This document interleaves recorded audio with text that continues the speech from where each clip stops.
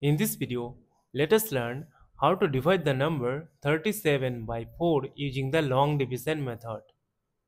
Consider the first digit 3. 3 is less than 4, that is why we will consider the whole number 37. We know that 4 times 9 is 36. Subtract, we get 1. 1 is less than 4, that is why we will put a decimal here so that we can borrow 1 0. Now 4 times 2 is 8. Subtract, we get 2.